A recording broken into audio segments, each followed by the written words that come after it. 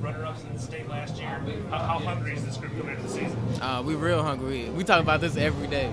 Win it state. That's our main goal. You're a senior. Is that something that you ran the senior class talks about, like leaving a legacy, leaving a state title? Yeah, every day. Every day we talk about this. What do you see as your biggest challenge in the state of Indiana? In the state of Indiana? In our area, it's West Side. West Side. It's West Side. Coach, won by a big margin tonight. Obviously not a team that's on your same talent level. What do you want the boys to work on when you're in a blowout like that?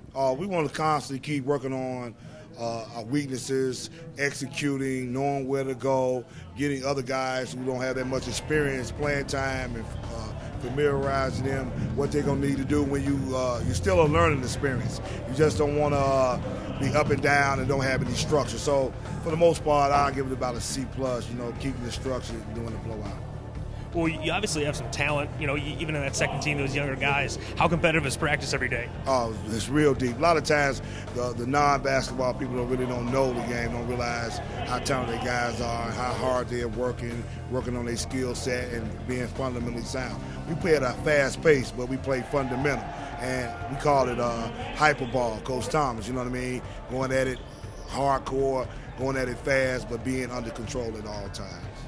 This team obviously second place in state last year, so probably a lot of hunger. Is this something the coaching staff motivates them to say, go out and try and be perfect every night because we want to be the best in the state? Well, don't doubt. We're going to take it one game at a time. We came out preseason ranked number 2 in the state. I don't know. We ended up number 3 in the area, but you go figure. But they brung Indiana, Washington, number 1, because they won state, and we're number 2. And we already got the game scheduled at Conseco Fieldhouse in March. We'll be there. I told the guys. One game at a time. That's all.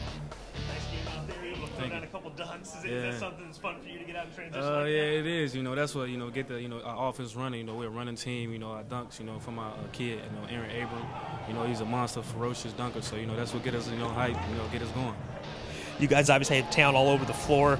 Is this something that you feel like you can come out and dominate most teams every night? Yes, sir. When we lost, state championship, second place, we just told ourselves we just going to be dedicated and work hard. So, and doing the drills, in practice, we guys just work hard, working on everything. So that's good for us. Is that something as a senior you're extra hungry for to go out on top? I'm ready hungry. I'm just trying to, working on getting Mr. Basketball.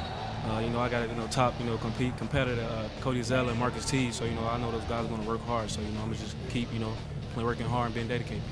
Is it fun for you to compete against guys, obviously not in your same position, but with Anthony Davis? Yes, Anthony Davis is a good kid. Before I came in here, we was getting taped. He told me, we coming for us. So, we was just talking a little trash. So, I told him I'm going to see him on the next level, Speaking of that, Michigan State, did you get to see any of the Spartans last night? You kind of gave them a run. Yeah, I did see them lose. It was tough loss. I thought that they could have played a little bit harder, could have worked that a little bit, but I know Coach Izzo was going to get those guys ready.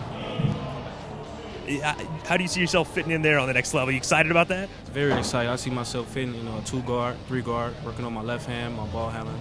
I see myself, Coach Izzo love guys that hit the glass. So I think that I can just come in, be a Gary basketball playing, hit the glass, work hard.